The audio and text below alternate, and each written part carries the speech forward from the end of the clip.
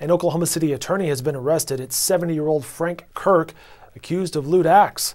Oklahoma County Sheriff John Wetzel says the arrest follows an investigation into Kirk's relationship with a female jail inmate.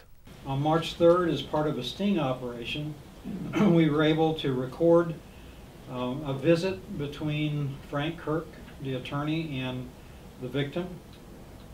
On that audio, Frank Kirk is heard making advances and statements toward the victim while she was in the attorney booth with Frank Kirk.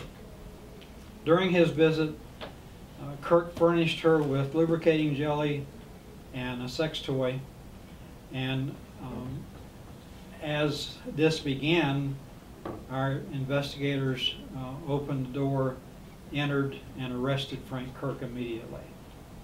Deputies found Kirk was in possession of a cell phone, and also recovered were intimate items that were used for the sexual contact.